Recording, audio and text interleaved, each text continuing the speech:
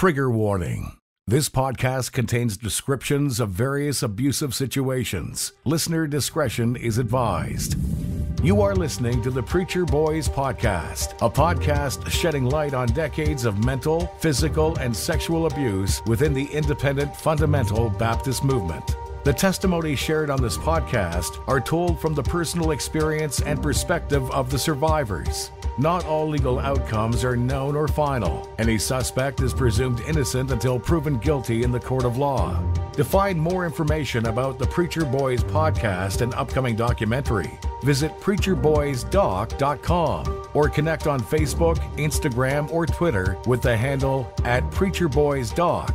Now, here is your host, Eric Skwarczynski.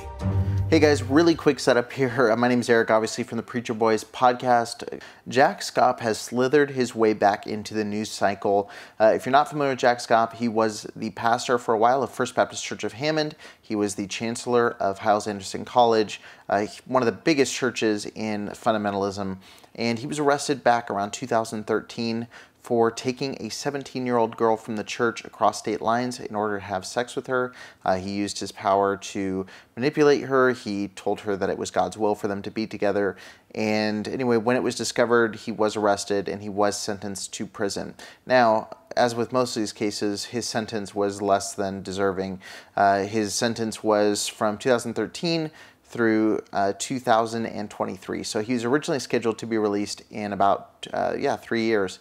But he just made the news. Chicago Tribune is reporting that he requested a compassionate release. My mistake,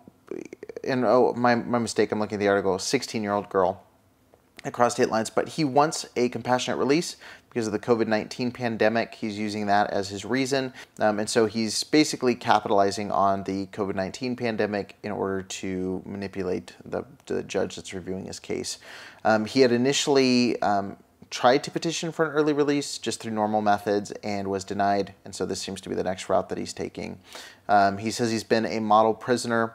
He wrote and said, quote, he accepted full responsibility and to avoid a lengthy trial period which he felt would be detrimental and to prevent any other staff personnel from being indicted, he went for a pre-indictment plea.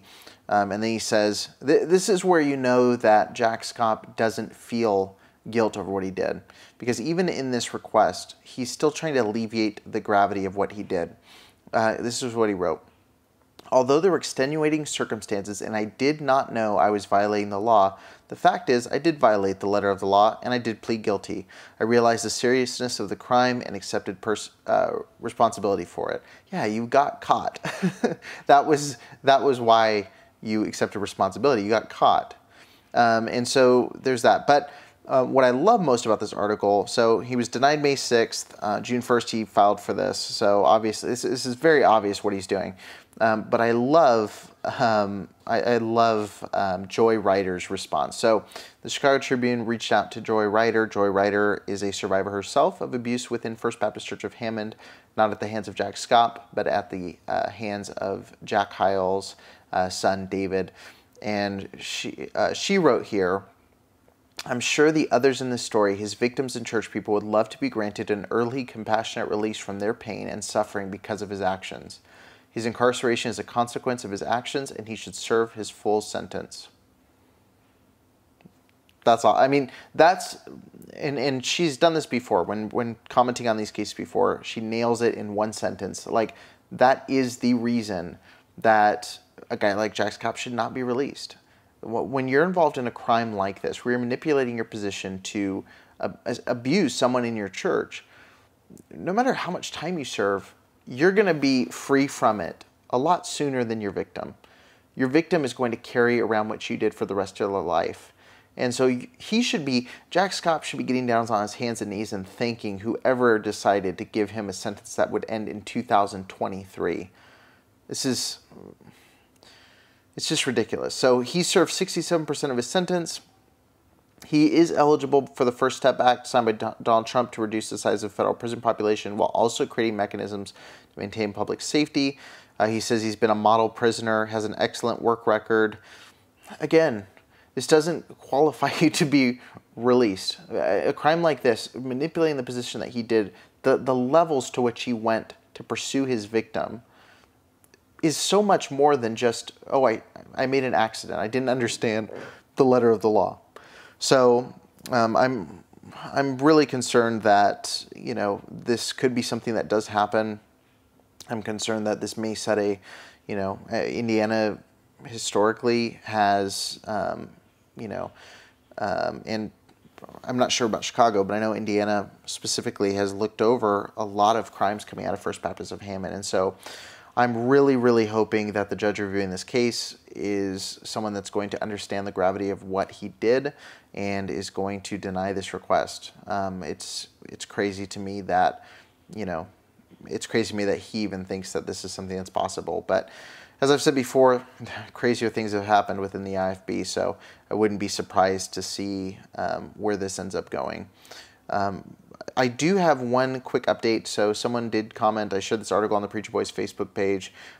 So the judge assigned to Schaap's case is Judge Teresa Lazar Springman. The address is 5400 Federal Plaza, Suite 4300, Hammond, Indiana, 46320.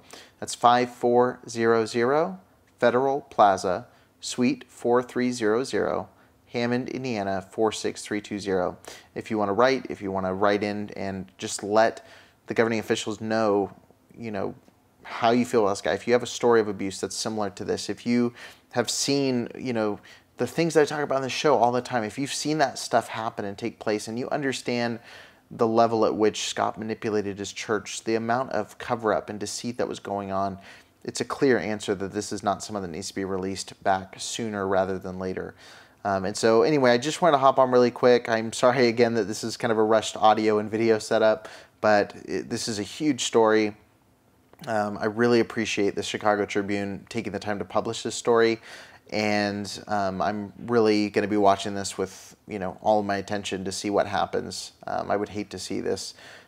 Just on the sake of the survivor of his abuse, I would hate to see him be released early. So thank you guys for watching. If you have any comments on this, if you think he should be released, if you think he shouldn't be released, just drop a comment in this video. If you're listening to the podcast, just head over to Facebook, find this video, just drop it on the wall, wherever you want to go.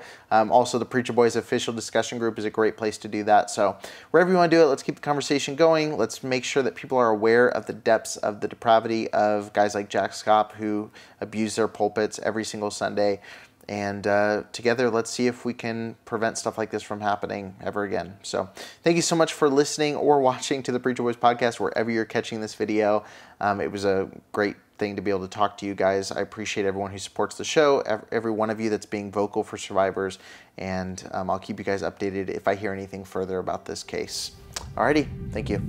Thank you for listening to the Preacher Boys podcast. If you appreciated the content on the show, please leave a review on iTunes and don't forget to connect with us on Facebook, Instagram, or Twitter with the handle @PreacherBoysDoc. Additional information can always be found on PreacherBoysDoc.com.